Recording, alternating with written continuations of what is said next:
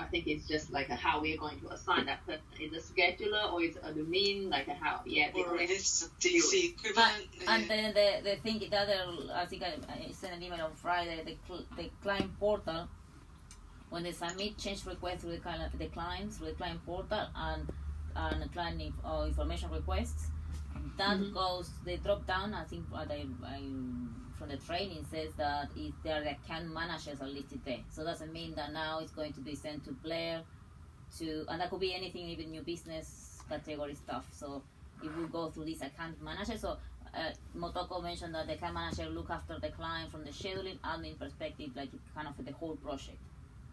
That's the responsibility of the account manager. So we don't have the same thing because we split between scheduling admin and the STCs. So we're going to lose that